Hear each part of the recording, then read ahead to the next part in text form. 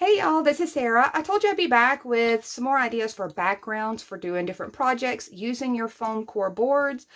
I wanted to share a black and white one with you.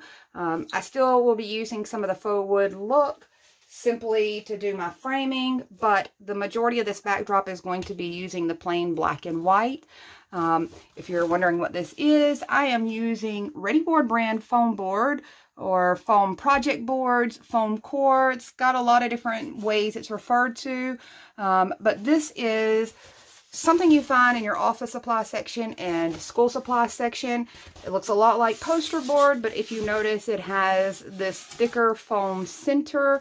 This one that we're using, the Readi-board brand, has this papery surface rather than the laminated types. To do the faux painting and things like that, the papery surface is better. I'm using black and white, and we're only using a little bit of the black. You only need about 3 strips, 3-inch strips of the black. And I'm going to be using some of the white. This video is sponsored by Readi-board, and I'm ready to dive in because I really like this idea as a background, especially for those of you that are into the farmhouse look. I intend on using this background for a Halloween/fall project, but I'm not going to do that here. I wanted to focus more on giving you some creative ideas to use your foam core and create some interesting visual backgrounds. So, that being said, I'm going to tell you where I'm starting and kind of what we're doing. First things first, my piece is going to be about 30 by 18 3/4. And I know that sounds like a weird measurement, but that's just kind of how it worked out for the pattern that I wanted to use. I'm using just the white for my backer piece. You could use black or white on this. It really is not going to matter, whatever you have handy. So to start with, I have cut. You guys know that I typically cut in the 3-inch width. There is nothing locking you into this 3-inch width. I get asked that a lot. No, the reason I do it is because that's what size my ruler is, and it makes it convenient. But I have cut down these squares. I've got 18 of the black and 18 of the white. Now, we're going to be using some of these fully as their squares, and some of them will be cutting in half. And these are simply just 3 by 3 squares cut down off of my strips. You get about 10 squares per strip. So, I want to go ahead and get started. I have got these blank white ones sitting beside me here that you can see. And to make this task really simple, I'm going to go ahead and bring one of these white 3-inch by 30-inch strips over here and glue it to the side. But I want to tell you, there's a couple ways you can do this. As far as this part is going to end up looking like photo matting. So you can either bump them together if you want to, in this manner, or you can come in and do it with your mitered cut. So I'm going to show you that really quick. And if you decide to miter it, save those triangles, and you'll actually need a little bit less of your white squares. So in order to miter this, I want to show you the best trick that I can really show you to miter. When you're getting ready to miter anything, and this question has come up, a lot of people question whether or not you're going longer than your piece. You are not. So whatever you're going to miter, you want it to be the full length of your piece. And we're going to want the full width. So, I do believe that my width on here is this 18 3/4. And I forgot this ruler is not long enough. Let's get my big boy out here. And I'm going to shoot for 18 3/4. I'm pretty sure that's what it is.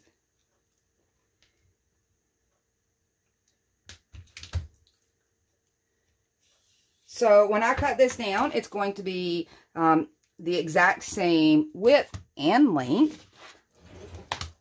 I'm doing nothing more than using a straight razor blade, but there is a few tricks to this. I typically show a cutting mat, a self-healing cutting mat when I'm working. I'm kind of used to cutting at this point with a straight blade. If you're still struggling, put some cardboard underneath you. It's much easier. These self-healing mats make this blade want to drag. So the number one thing I can tell you for this project for sure, to get really crisp cuts, is always start your blade above where you're wanting to hit, especially when we go to cut these squares. And you can see that just went straight through really nicely. I'm going to cheat and use this to measure my other piece there at the top. Simple enough. The other ones, I don't even have to cut those down. They are the full length of this foam core sheet. So that saves me a little extra cutting. Okay, so we've got essentially our mat, our photo mat. The next step, when you're trying to miter, I can't pick up my ruler here. You want to create a perfect square to use at the end. So that's what I'm doing. And I want to make sure if I've got like a side that doesn't look as good, I don't want that face up. If there's fingerprints or smudges or anything, you want this to stay bright white. So just kind of watch for that. So I've marked out just a square, since this is 3 by 3. Now we're going to come right at that corner to corner on the diagonal. And you really want to get it straight up corner to corner. This is where it's really important to start your blade up high. You want these corners to be super sharp. So I'm going to start way up high above my cut. If I start right here, I risk crunching this down, ripping this paper, what have you. So I start way up here. This piece we can save. It will be able to be used. Same thing for the other end. And we want the long pointy part of our miter to be on the same side. And by that, I mean, here's my long pointy part, here's my short end. We want this edge to have that same long pointy part. So we're going to want to cut our diagonal up this direction. And you're going to do this for all 4 pieces if you want to miter this, this matting. But you could do like the flush bump of it and just bump the ends together. And that would be fine as well. I think for the matting, either which way with the design we're working with, it's going to work out. Now, if you notice, looks like maybe there's a little mark here of some kind. Dollar Tree has these gum erasers. I think they call them adhesive erasers maybe. But they work really well on this because they do not leave the residue behind that colored pencil erasers can smudge and leave behind. If you notice, it picks up some of the pencil lead or whatever color the eraser may be. And when you go to use it on this really absorbent white foam core, it'll want to pick it up. So if you have one of these and you are dealing with foam core, it's a really, really handy thing to have by your side if you happen to get a fingerprint smudge or something like that. Sometimes it'll pull up adhesive. If you make a mess with your glue, if you even make a mess with a little bit of your painting, sometimes if it's just a small little bit, you can turn around and use that. And it works really well without tearing into this super thin paper. So I'm going to go ahead and miter all 4 of these. We're going to get them somewhat applied to this base, and then we're going to fill in and then frame out.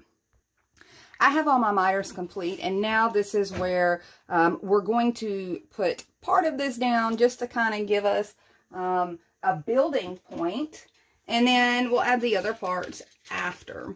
So I'm going to take one of the long pieces along my edge, and do that so that I have a guide for this long side. And I'm going to do the same with the short side. I'm using regular hot glue. It is my preference for working with foam core. It's a quick dry glue, so there's less chance of moisture soaking through this paper surface and causing any buckling or bowing. I'm gluing this pretty secure because I don't want it shifting or anything like that. Especially along these edges. I'm real funny about getting the edges because that's where you typically pick them up from and move them around and go to hang them from. That's where you want most of your sturdiness. So I'm going to come down here and attach this one. And I want to make sure that my pencil marks are not.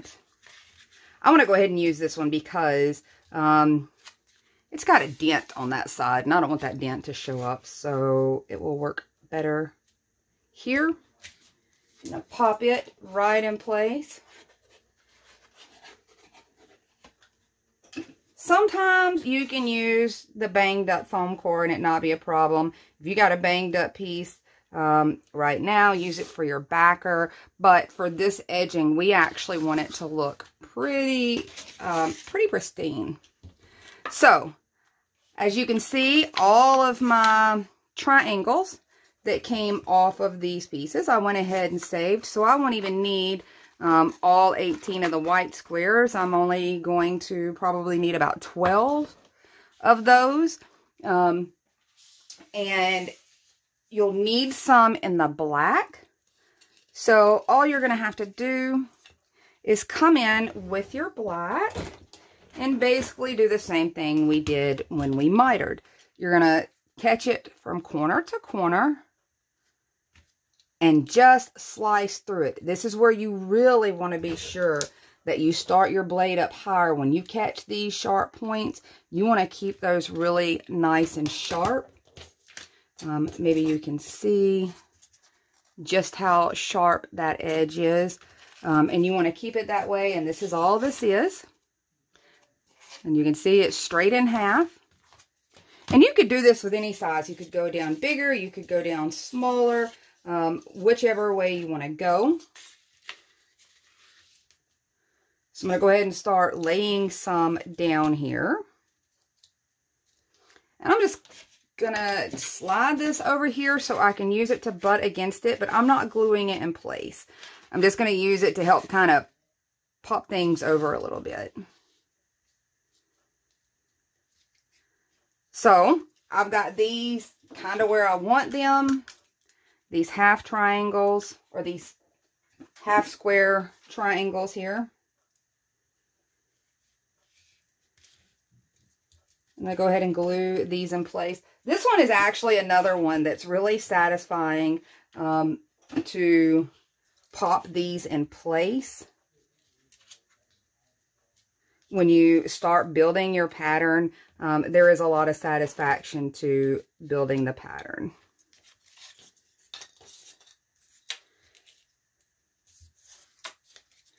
Be aware that sometimes the black foam core can, I guess it depends on if it's maybe at the beginning of the manufacturing process or maybe closer to the end of the process. I'm not really sure how it occurs. However, you can find sheets that are different colors from one another. So be aware of that. Look at your pieces before you do all the work cutting them, because you can likely find some that are in different shades. And I'm just going to grab my chair and get comfortable and have some fun sticking this pattern down. And I want to show you that I have this sitting beside me. I have considered putting this on this piece, and it matches really well with what we're going with. If you saw last year, I did a lot of black and white diamond patterns. This year, I wanted to kind of expand on that.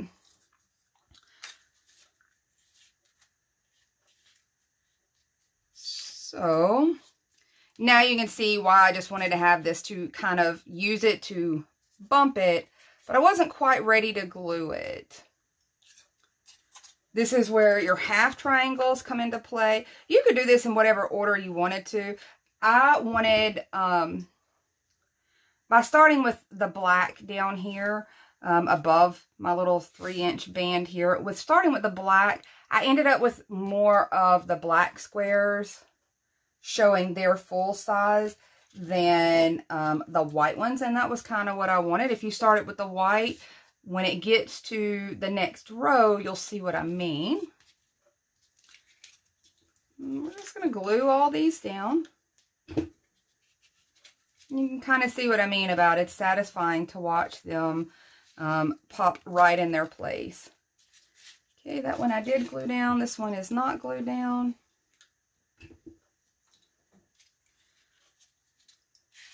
So as you can see at this point, what I did was one row down along this bottom frame, starting with the black halves. I have followed up with full-size white. Then it'll take 2 of the triangle pieces to hit there. We're going to come in now with a full row of black. And now you see what I mean about, I wanted the black to kind of have a dominant pattern or show up with all this white background. So that was why I started with the black down here. But you could start with the white down here, and then your rows like this would be white, and then your kind of partial rows would be black. So we're gonna, these are all looking good. I can put some glue on them. Assuming that you got your 3-inch cuts fairly accurate, these all should pop in pretty well. I liked the idea of doing this versus trying to paint something to this effect on here, and here is why. Painting on here can be very hit or miss, and especially in a pattern like this where you would have to tape it off with some kind of masking tape. I have had success with certain styles of washi tape that are more gentle with their stickiness, but some of the masking tapes can literally rip this real thin paper surface right off. So you have to kind of test it. This was just much easier to just go ahead and whip out these cuts and have this dimensional pattern working. And you can see I'm still working off these little triangles that we cut off of our edge here. I don't know why I'm not starting on the side that's glued down. Probably because I'm right hand dominant, so I keep wanting to start to the right there.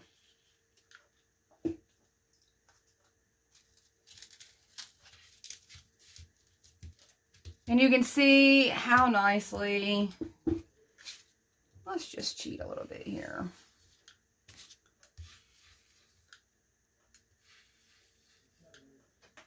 So, I'm just looking at my corners. Some of my corners did not, they're the ones off the very end of my strips. They get bent up sometimes, the foam core does. So I'm trying to make sure that those are face down if it's one of those end pieces. You guys know what I'm talking about. The foam board can get really beat up sometimes transporting it. Even just from the store in your car home, you can beat those edges pretty easy. You got to be pretty gentle.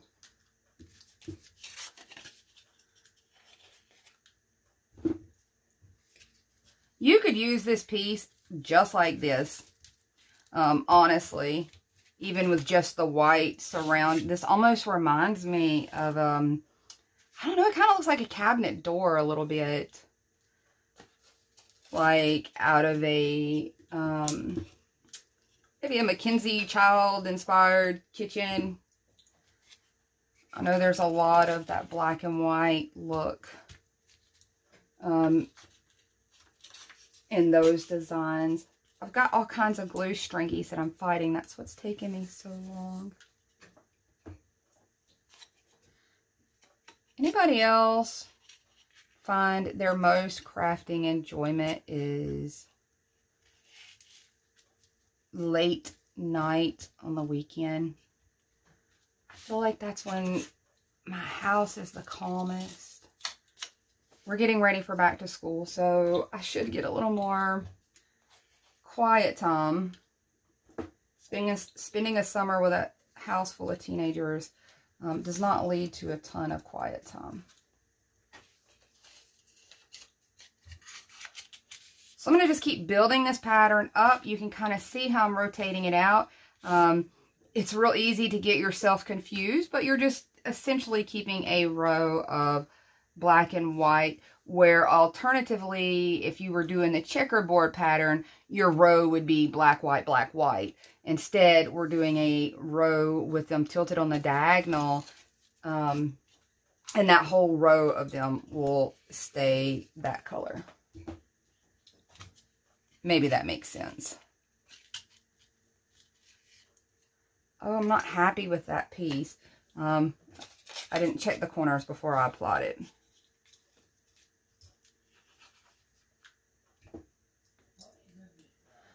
I love my Sure Bonder glue gun. I really, really do. It is probably one of the most impressive glue guns I've ever used. But I'm killing myself using these Dollar Tree glue sticks. They are so stringy. If you keep seeing me moving my arms around all weird, I'm fighting the glue strings.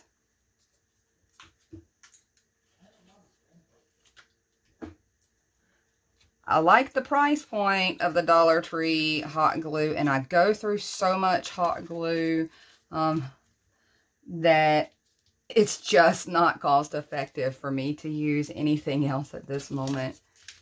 You guys have seen how much glue I tend to use for most of my projects. So I'm going to just keep going upwards, and then I'll show you how we'll do when we get to that other end piece, and it's going to be pretty similar to this. It almost kind of tells you as it goes. Once you start getting that pattern started, it makes it very easy to keep up with it. Okay, really quickly, you can see I've gotten all the way to this end. I've ended here with this row. These obviously stick out, so I'm going to pop those in place right there. They're not even glued down, they're just popped in place. I'm going to mark it to where this ends, just like that. And I'm just going to come in and trim that down to fit those little corners. You can always map this out to where it fits entirely, that you don't have to trim any of this down. But I wanted to keep pretty much the full length of this piece. In this 30 inches that this foam core comes, I wanted kind of this long, narrow piece. So I decided to go this route with these measurements. And I wanted the border on this. You could absolutely do it without a border, and I'll show you really quick kind of what that looks like. And I do plan to do that along with some other fall pieces. So you can see those fit in really nicely. I'm going to go ahead and get this piece down the side glued in. And then we will pop this very last one on. Okie dokie, I have all of my little mat pieces glued down. Everything's all glued in place. This is a pretty stable little piece here. This is what I was going to show you. Maybe you can kind of tell just by looking. You can absolutely do it without the matting around it, and it's fine. It looks good. I plan on doing something with this for Halloween. I don't have all my Halloween stuff near me, but I do plan on doing this particular pattern this year. But I liked it with the matting. Now, you could take this very, very simply. Go ahead, get some of your faux wood painted pieces. This is 1-inch strips that I'm using. All the paint tutorials for these are always there on video. You can come in, glue them down just like you normally would and frame this out like any other piece. However, I'm going to sit here and tinker, and I'm going to share with you how I plan on tinkering. I am going to make this more like a box frame, or like a shadow box, if you will. That is my hope. That is my goal.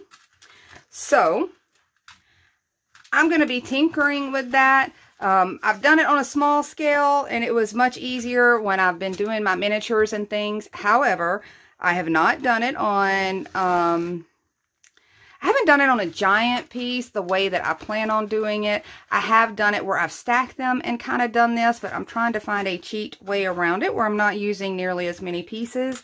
So, you guys are going to experience that with me.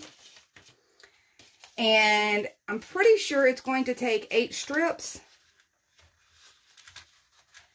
Typically, these run about 1/4 inch thick on their thickness. So when you go to cut this bottom, that should be the 1875, you're going to want to cut your base strip right here. That's going to go to this bottom at 19 1/4. More than likely, I'm going to just mark mine out, and that is simply because you cannot always guarantee that these things are a full 1/4 inch thick. So to start this little experiment off with you guys, this is how I'm going to do it. I'm going to start with one of my longer sides because I know that this strip is not going to get any longer than this full length of this piece. So I'm going to start here on one of my longer sides. We're already at a 2-sheet thickness, so we've got a pretty good surface here to use. Now be careful, sometimes your hot glue can really melt this foam and have it shrivel up in there. So I'm going to suggest doing it this way. I'm going to put this piece up close to it. I'm going to get my glue down this direction, more towards the base of this. I don't need it up towards this top. Now, as I've gone across this entire thing, this glue has now cooled just enough to not be quite melty hot, but still have it stick. So I'm going to slide it down onto here, kind of slip it in place. Now, if you feel like you're not getting it straight, try something square to give it some support. I'm just using, I had these handy. It's some of my Dollar Tree sanding blocks. They should be pretty close to square, so that's easy enough for me to grip to kind of help shore these up along this edge. I want to go ahead and do it on the 2 longest sides because I know that there is not a lot of adjustment that I'm going to be able to do lengthwise to lengthen these. So these are going to be my for sure. I don't even need the edge completely painted on this because I'm going to stack on top of it. So I'm going to do the same thing here. I'm going to try to glue at my lowest point on this strip. By the time I get to the end, it's not scorching hot coming out. It's still melty hot, and I'm less likely to melt the sides of my foam core. And the only reason that I'm really concerned about it is this surface part, this mat board part that is visible. I really don't want to see that kind of shrivel underneath it. Because if it shrivels under that paper surface, you usually can notice it. So I'm going to flip this over, do my best anyway, and just see if everything is attached from this side. If you notice here, I didn't get a great attachment, so I'm going to squeeze in here from this back side rather than my front, and try to squeeze a little glue right down in that crack. Hold it in place. It's late on the weekend, so I'm feeling experimental. And like I said, I've done this on a smaller scale, especially playing with miniatures and making my own little miniatures and things on my own. However, to go quite this big, I think maybe the biggest I've done it is probably 14 by 14 at the most. So it's a little bit different playing around with it at the moment because my 30-inch side can't be any longer, where when I go up to a 14-inch or something like that, I can always get a little bigger. So my next step is going to be to come and get these ends done as well. And we've got kind of the basic of our box frame. Now, had you painted the inside of this, your faux wood, along with the outside, you could leave it just like this. And I have done that on something, I don't know if there's a video, but I have done something like that, and it gives you kind of an interesting frame as well, especially you can see from the side. So you can always just do that. But I wanted to give you some other ideas while I was playing with just kind of some basics. Okay, so now for sure these are stuck down. I'm pulling this end down. I'm going to take a pencil and mark where I need to cut, since I can't 100% guarantee that these things are each 1/4 of an inch. But typically they are. So now I've got kind of my cutting mark. I feel like maybe that's a little weird. Like that line is crooked, but that's accurate. I'm going to go ahead and cut this down. Right there on my little mark. I'm running out of room. I don't know if you can tell, but I am running out of room here.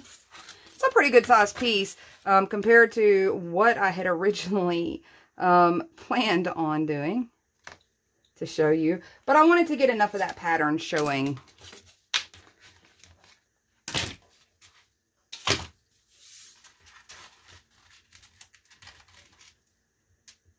Okay, so I'm going to pretty much do the same thing right here. The only difference is I'll be able to come up and secure this to this upright piece.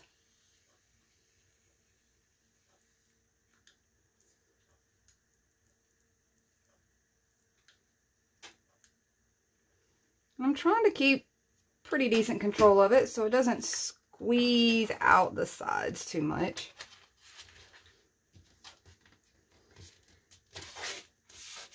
Make sure all of that is secured.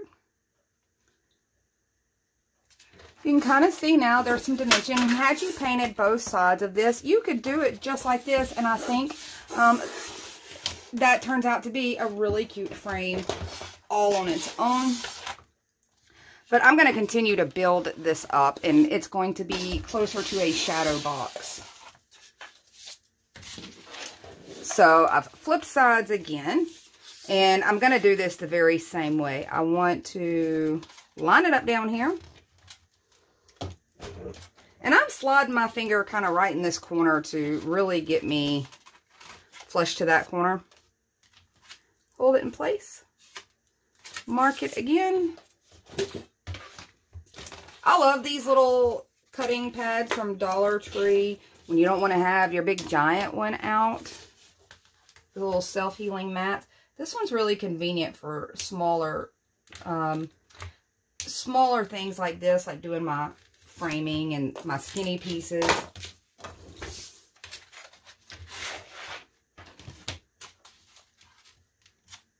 Okay. Same thing. Pop the glue towards the lowest part of this strip.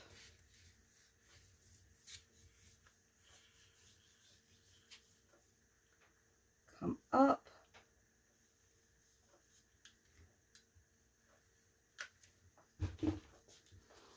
So far we're in 4 1-inch strips is what we've used to get to this point of framing.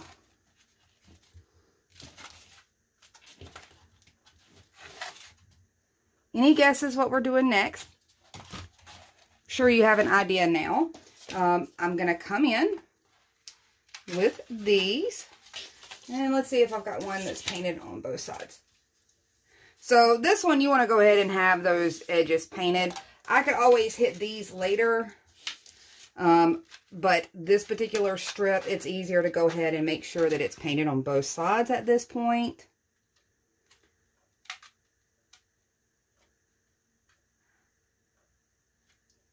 So here's where I'm at. And I have debated on whether or not I'm going to miter this. We're going to try it. Let's see how it works. It can't hurt to give it a try. If this one fails, I'm in a little bit of foam core, so not a big deal. All right, in order to miter this, we're going to do the same miter on this 1 inch like we did our other pieces. So I'm going to measure over 1 inch because this strip is 1 inch wide. So I'm going over 1 inch to get my square. I'm going to go from corner to corner on this 1 inch. Start my blade up high to get these sharp cuts. I'm going to flip it down. I want to make sure that I get them going the same way. And I'm just flipping it over so maybe you guys can see when I mark it.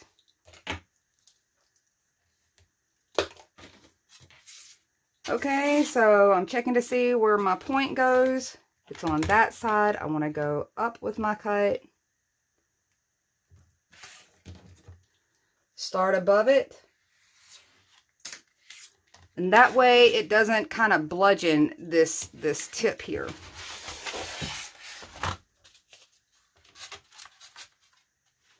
Okay. So for these, I'm going to suggest measuring out by laying it on here the same way. Just because if you have tilted this in maybe just a little bit or something like that, you're getting it accurate to this strip. Or if maybe you glued it and it shifts out just a hair. That way, if you just did the standard, like I'm guessing the 19 1/4, that could be hit or miss. Depending on if you got this straight up and down versus you might have got like a little tilt to it or something. So that's what I've done. I just went on the underside to mark it. I'm going to trim this down. And then add the same mitered 45-degree cuts on it, and then we'll adhere them in place and continue to test this out from there. I'm kind of excited to see how it's going to look and how it's going to hold up on a piece this large. And I also may have to look at a way of securing it versus on the smaller ones. I've been lucky enough for it to hold up, so we'll see. As you can see, all my pieces are cut down to my mitered corners. Now I have got some raw cut ends that I just want to hit with a little bit of color off my sponge here. I just don't want the white to show up at my corners. So I decided, since I have never tested this in such a large scale, I've only done it in the smaller sizes, I brought in 4 of these little lightweight wood squares that Dollar Tree sells. I am going to pop those right in my corners. Just for a little extra security. I may or may not would honestly need it, but it makes me feel better. And these actually are the perfect height for this actual piece and how it's laid out. If you lay yours out a little differently, it might not quite work out that way. So I don't want to mix up what pieces belong where. I'm just going to sit there. And once these are in place, I think it should be a pretty good support system for adding this top layer. Let's get you all stuck down in there. I really probably could have glued the sides to it as well, but I didn't. Okay, So I'm going to start with the smallest piece. I feel like it might be easier to work with on a smaller scale. I'm going to go ahead and do it very similar to how I did the other one. I want to get just the edge for this. And I'm having to hold it and try to do it. By the time I get to the end, that should have cooled some. I'm going to pop a little right there on that wood square. And I am flushing this right up against that standing piece. I want to make sure it is connected all the way across. I'm cleaning up any glue that's seeping out. So essentially, I have just boxed this in. You can see that. I'll go ahead and spin around to one of these longer ones.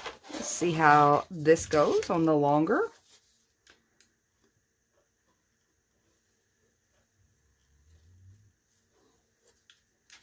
I'm going to go end to end.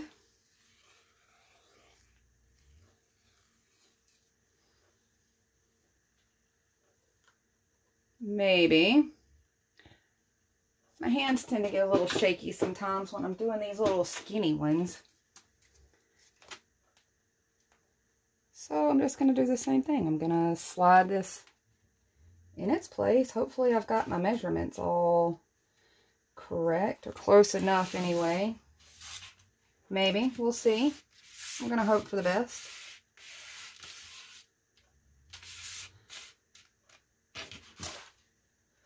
Now, I really could take my glue gun. I'd have to get in an awkward position, but try to come in here and squeeze on this inside as well. I don't know that I'm going to do that.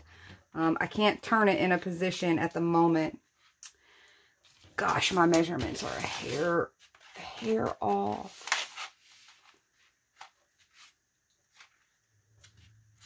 So I'm going to go ahead and put this bigger one on. Let's see if I just hold this down, if I can do it.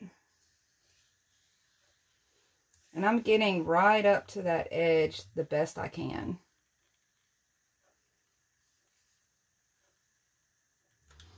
A little bit on my square.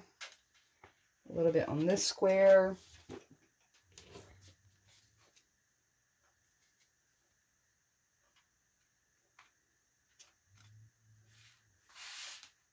Flush this up.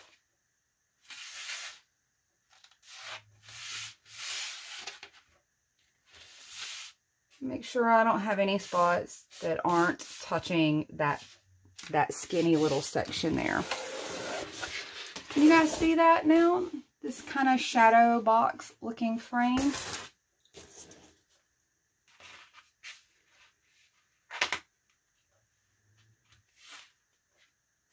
So, as you can see, I am a hair off right here. Can you see that?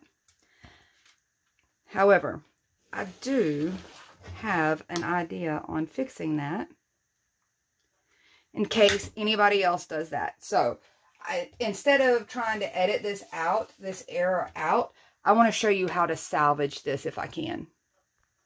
Okay, so here is my solution, and this really is a good teaching moment. If anybody has gotten to this point where you're almost done and you get something like this. So what I have done is I measured what the difference was, and it's 1 1/4.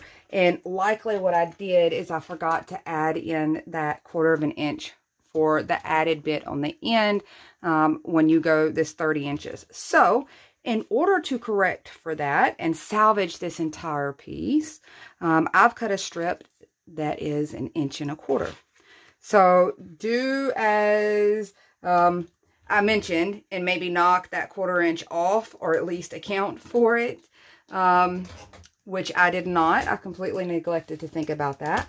But what I have done is I've got it slid now up against here. I've cut it at the full width that it needs to be, which was the same as the other piece. However, I'm going to come right here and mark where this angle stops. And I'm going to do the same thing on this side. Now, the only difference is rather, I've got that top notch marked, I've got the length correct. Now, rather than go over and do my 45 inches, or my 45 degree angle, I don't know what this angle is likely. This could be a 42 or something like that, to kind of account for that little bit of extra. So I went straight down to that corner that's the full length of this. So this is not technically a 45. It's probably something slightly different, but now it will fit to this a little better. I'm going to do the same thing and come down to this corner, and hopefully this works out pretty well. Now you can see that has helped get it a little more fitted to that corner. I really could have honestly cut it just a little better, but here we are. I still think I'm going to be able to salvage this now, and I don't think that that little 1/4 of an inch difference there is going to be all that noticeable when it's all said and done. So my last step would be just to glue this one down and have this finished kind of shadow box piece. I want you to see it here from the side, the build out on the frame from the side. Now, if you really wanted to, if you turn this all the way tilted, you can maybe see where some of your paint edges were on the inside of your little wood strips. But for the most part, all you're seeing when you look in there is the white. And you can look inside of mine. You could easily paint both sides of your faux wood strips so that when you look inside, you only see the wood look. Either which way it works. It's more of the depth that we're getting, and for the most part, just standing here, even with all these lights on in my space, I really am only seeing the shadows so that you can tell that it is a shadow box type frame and has some pretty substantial chunk to the edge now when you hold it and look at it. So those are all the things that I wanted to share in this one video. I'm going to step back and go ahead and glue this in place and maybe get some photos snapped of this thing really quickly. And I hope it at least gives you some ideas. I had considered going in, adding a black border around this as well, along with this white strip. That's an option. Don't forget about that. You could always add maybe another piece of frame inside if you really wanted to. Something thinner maybe on the interior where those two join up.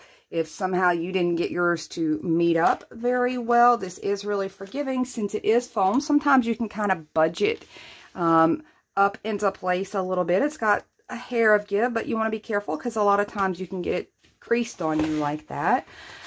This particular piece, I think you could pretty much add anything to it. You could pretty much hang it really either direction, unlike the diamonds. This is going to drive me nuts if I don't hurry up and get that glue down.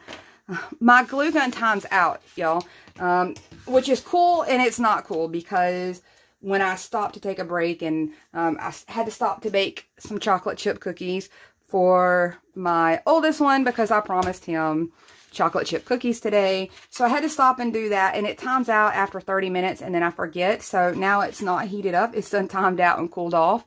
And I didn't realize that before I unpaused it. But you could always go either direction on this. Unlike the diamond pattern where typically it looks better in the long way, this kind of gives you options of using it. This is really fun as far as you can seriously pop about anything into a pattern like this and have it work. You could maybe do some kind of temporary attachment like Velcro and things like that, where you could make it very interchangeable for your holidays and just Velcro piece to piece here and pop things in and out. That could be really fun. I'm just grabbing things that are close to me to kind of show you ways that you can use a backdrop such as this done out of this foam core. I want to give way more options for those of you that have really plunged into playing with the foam core and buy it at the rate that I do and have it on hand. And then you've got small pieces and this bits and pieces and that bits of pieces. These are really good ways to use things like that up. It really only took a couple of 3-inch strips if you had those left over. These triangles, I always have a lot of the triangles from the 3-inch just from mitering the ends on things. So I wanted to kind of share some of these background ideas that are more than just the faux wood, or kind of give you ideas of getting the most out of your play with foam core. I'm probably going to be popping a million different things in here. Everything that I can grab that I happen to have ready for fall and Halloween and all of those things. There are so many things that could be really cute on a piece like this. I can't help myself. It's pieces like these that you really can make versatile that I really enjoy. This is a Dollar Tree hanging piece. I got it for the pumpkins. So anything like that, all the little flats that you get from Dollar Tree, all of these little plaque kind of things, and these kind of seasonal decors. This is such a great way to get to use those and really turn it into a big piece of art or a big piece of wall art. That's all I've got. I hope it gave you something and didn't bore you senseless. I feel like, I'm going to be honest with you guys, after putting it together the way that I did, other than my glue gun not being hot enough to glue this bottom one, it's a lot more sturdy. It feels just as sturdy as the smaller ones I've done like this. I was a little concerned. And I'm not even entirely sure that the little blocks down here at the corners were necessary. But it doesn't create a lot of excessive weight to it. However, this really does. I mean, I'm putting a little pressure here as I squeeze down on this, and I really feel good about it. Surprisingly enough, I wasn't really sure, and I figured I was going to practice run this anyway before, or I was just going to practice run it in a bigger scale. And rather than wait and come up with a separate project, I thought I would throw it in with this one. I do love how that turned out. I am actually really impressed that at a piece this big, because this is a full 30-inch piece, that's actually way more sturdy than I really had considered it would be at such a long length. I wasn't too worried about the short side of it. It wasn't that much bigger than a couple of the pieces I had done this way. But even that, like, that feels really good, surprisingly. I want you guys to see. I love how that turns out. I love that shadow box look. And this really looks like a heavy piece. So that's all. Hope you get to do a little late night weekend crafting as well. And I will talk to you soon. Bye, y'all.